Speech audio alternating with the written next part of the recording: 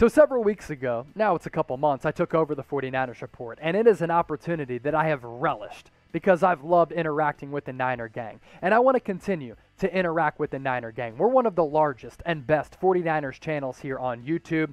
We're at north of 36,000 subscribers. We're trying to get to 40K leading up to the 2021 NFL season. But this is my question, and this is the duty that I want you to tackle.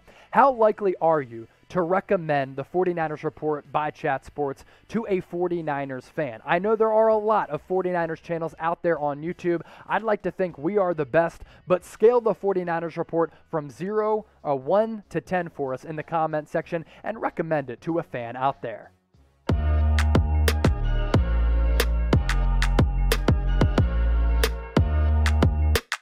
Let's kick off this mailbag with this question from Brit125. 49ers, Saints, Steelers, Broncos. Hate saying that, but if Stafford doesn't work out for the Rams, but the three I said are great choices. I think he's saying that the Saints, Steelers, Broncos are Jimmy Garoppolo trade destinations. If Stafford doesn't work out with the Rams, are you saying that Jimmy Garoppolo could maybe get traded there?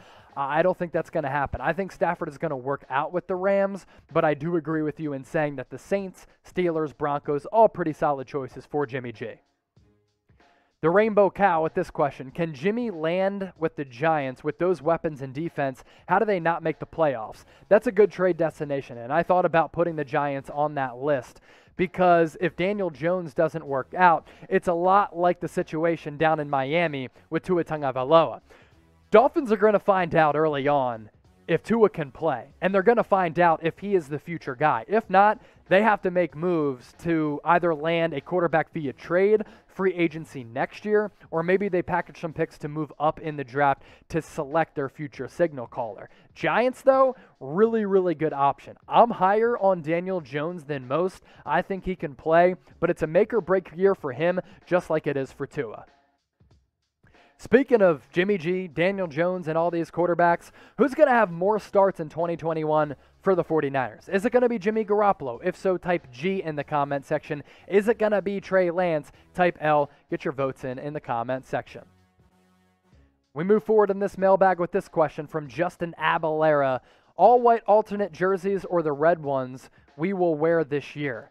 So they're throwing it back to the 1994 uniforms to pay homage to the 1994 season when the 49ers went 13-3 and won that Super Bowl, just boat racing the San Diego Chargers. They're going to wear the red 94 jerseys for 6 games. They're going to wear the white jerseys for, I believe, 2 games, and both of them very, very fresh. The Rainbow Cow with this question. Are you a fan of Don Toliver or Travis Scott? Oh, okay, we're talking music here. Producer Perry, you're a big rap music fan, as am I. Do you like Don Toliver or Travis Scott? Give me a nod. No? You're not big? You're more of a J. Cole guy, right? So I love J. Cole. If I could list like my top 5 rappers right now in this current age, and I'm not the highest on some of the current rap that we're listening to right now, because I think in the 2010 range, when you had Kanye, Jay-Z, Lil Wayne, J. Cole, Kendrick Lamar, all in their prime, they were going crazy with some bars. Guys right now that I really like listening to, J. Cole, as well as like Meek Mill.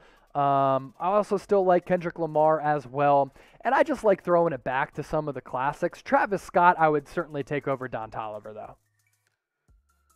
John, how will Shanahan's offense look / change with Trey Lance at the helm? I think it's going to change dramatically.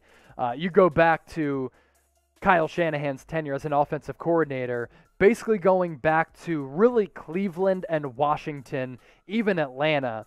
The only dual threat quarterback who he's had, Robert Griffin III. You can throw out Johnny Manziel, but Johnny Manziel didn't care at all about his tenure in the NFL. He was just there to make a bunch of money. So the Niners have never had a dual threat quarterback as talented as Trey Lance, and I can probably say this with certainty.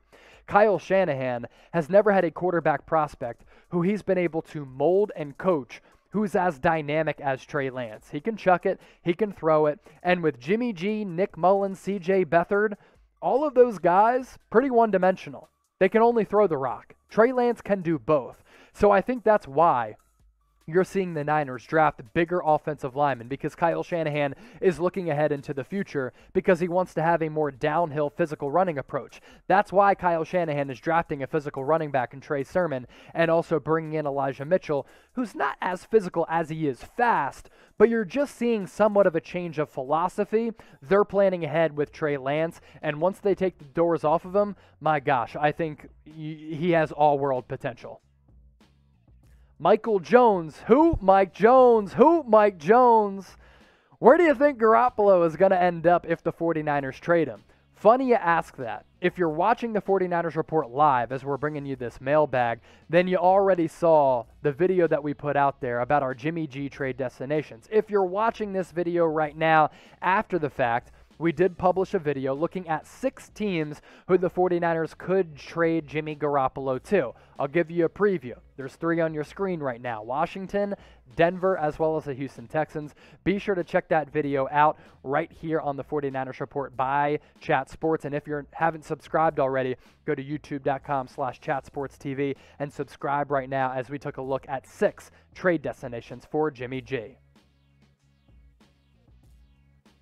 Do you love the 49ers Report? I hope so. I certainly love the 49ers Report as well. I'm telling you this, you'll love the 49ers Report because we give you free videos every single day on the latest news and rumors, the latest updates. Anytime something breaking happens, we bring it to you here on the channel as well. Subscribe right now by going to youtube.com/49erstv or hit that red subscribe button down below. Charlie Nilo with this question: if we trade Jimmy to Miami for Tua and a few picks, what do you think? The 49ers don't need Tua Tagovailoa. You have Trey Lance. So if you want Tua to be an expensive backup, okay. You know, he was selected 5th overall. So he's going to be somewhat expensive because he is a former first-round pick. I don't think you need Tua. I think Tua would become the backup in Miami. If you get a couple of picks for Jimmy Garoppolo, like a 3rd-round pick, a 4th-round pick, I'd certainly give that up because you get draft capital back, but also you clear $24 million of base salary off the books this year as well as next year. Another question coming in from the Rainbow Cow. Where are we finishing in our division? I believe 2nd. Who do you think they're finishing 2nd to? Because I think if the Niners stay healthy, they can win the NFC West. Totally understand. This division is a gauntlet. It's going to be what I think is the best division across football. It might come down to Week 18. That's how good it is. The Seattle Seahawks won 12 games last year. The Rams made it to the playoffs and won, I believe, 10. They bring in Matthew Stafford. They're going to improve. The Arizona Cardinals with Kyler Murray, they're taking jumps up as well. So I still think, hey, Niners stay healthy, they can win this division. Even if they do finish 2nd, though, they're going to make it to the playoffs. And I do think it's realistic 3 teams out of the NFC West make the playoffs because I don't think a division like the NFC East is going to be all that good. Who will have more yards receiving in 2021? Not rushing, because I know Ayuk and Samuel can both compile rushing yards. More yards receiving this year. Deebo Samuel, type S. Brandon Ayuk, type A. Be sure to get your votes in.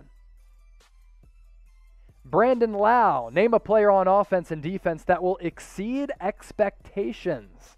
Okay, so this could kind of be in that breakout category.